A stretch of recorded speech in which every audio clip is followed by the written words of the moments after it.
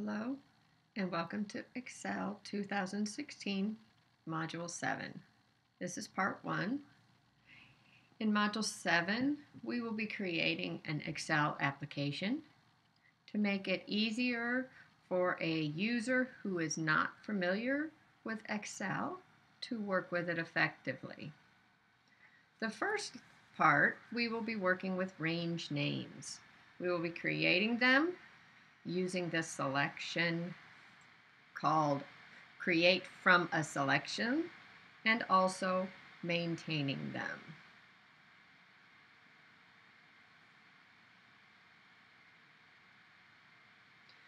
We're going to begin by using our workbook called Winter. You need to be on the receipt worksheet, and we're going to be entering names of our cells. So let's go down to E11. When you click on E11, you'll notice in the name box it has the cell reference E11.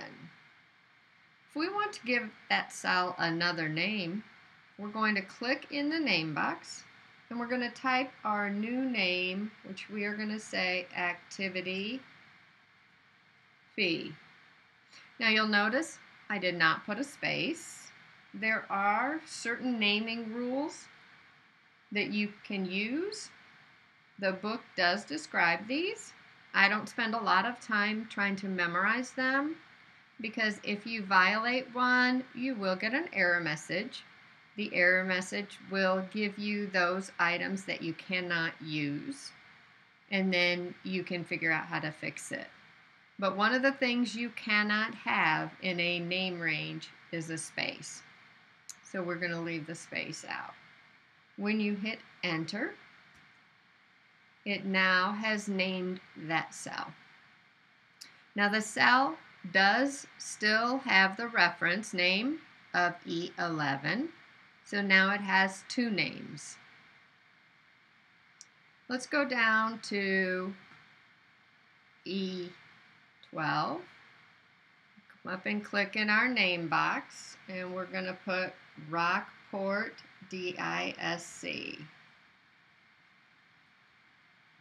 and hit enter. Now we can also name ranges.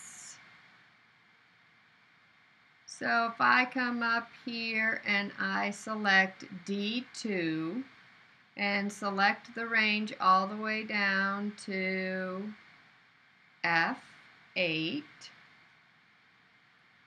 I can come into the name box, and I can type a name for that entire range called Youth INFO for information.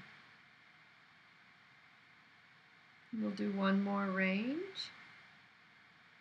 We're going to scroll down and select the area here that is A40 through F40. We are going to name that range Transfer Area.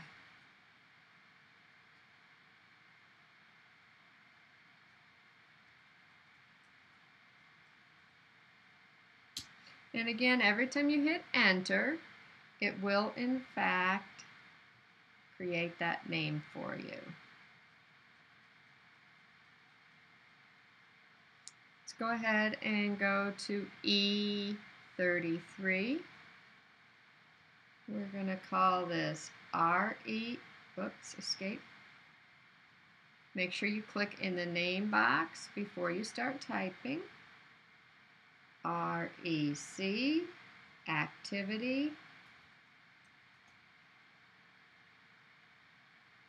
Fee.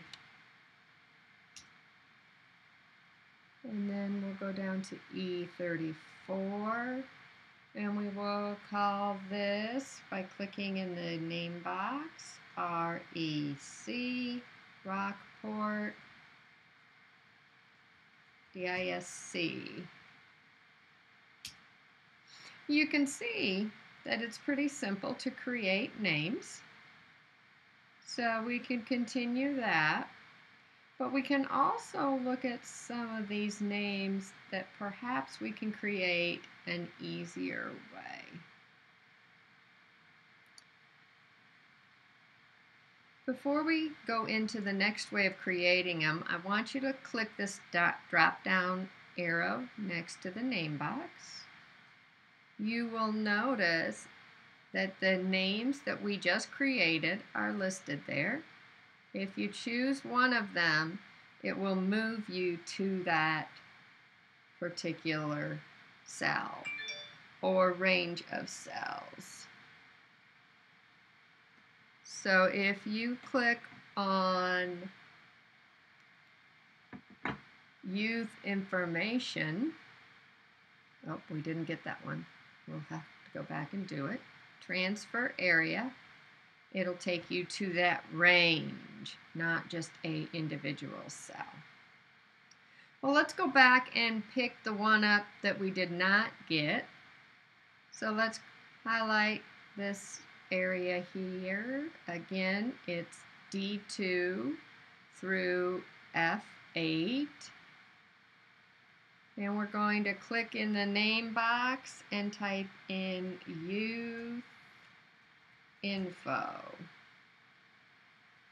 and hit enter.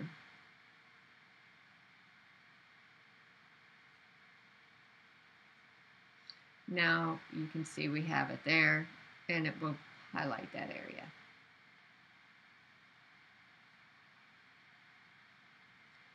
Now what if we want to create names for a bunch of cells that we already have headings next to? And you can see that right here in this registration data area.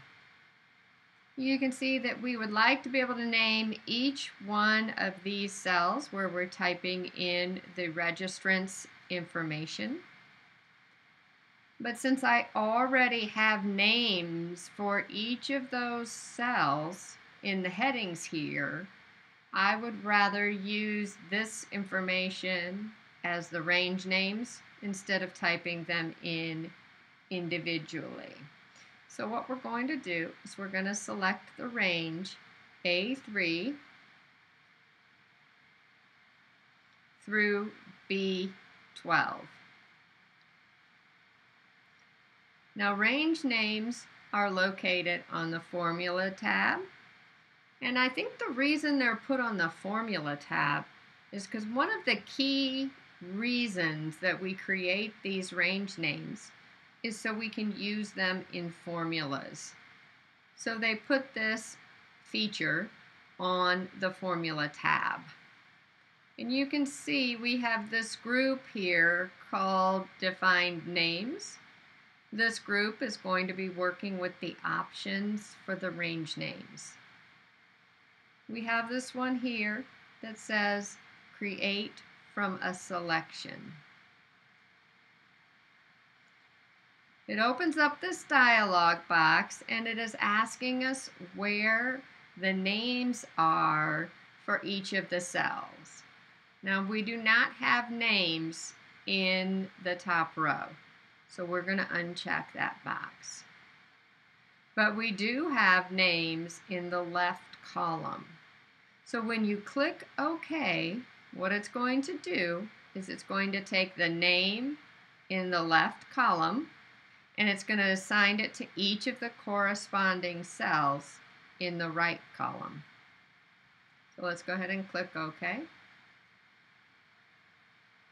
And now if we click our drop-down list, you can see that we have a lot of additional names that we did not have before.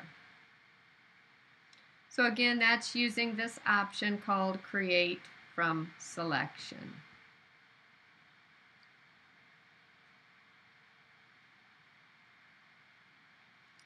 And now let's look at what we need to do if we need to edit or delete an existing name. So once we've created them, we need to go into the Name Manager if we want to make changes to them. So again, that is in our defined group on the Formula tab. And you can see the Name Manager option. Let's click on REC Activity Fee. And we're going to choose Edit. And we're going to change the name. We're going to call this the Receipt Fee. And then click OK. So it renames that cell for us. Notice when they go into Edit, we can change the name. We can also change the cell reference that it refers to. Let's go ahead and change the name of REC Rockport Discount. So we're going to edit that. We don't need to change the cell. It's pointing to the correct cell. So we're just going to change the name of the field to Receipt, DISC. And click OK.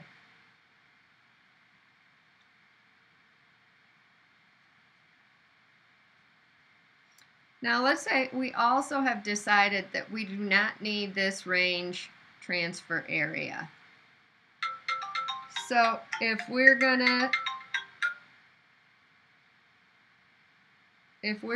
to change the transfer or delete the transfer area because we do not need it. Here's what I found on the web for if we're going to change We're going to choose delete.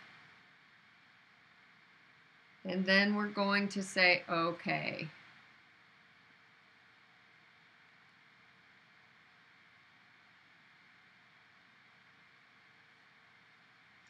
We're also going to delete the name Youth Info. We've decided we don't need that as well. So when you click on Youth Info, you can click on Delete.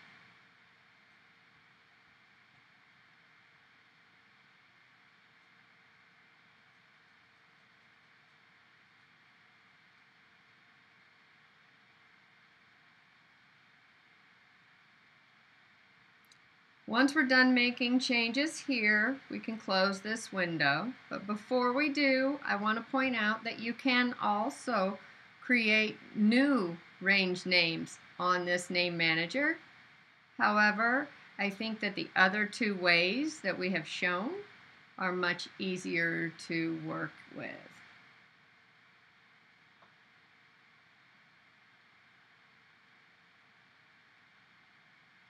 So I'm going to close the name manager and I'm going to save the work that we have done thus far. And that concludes our first part to Module 7.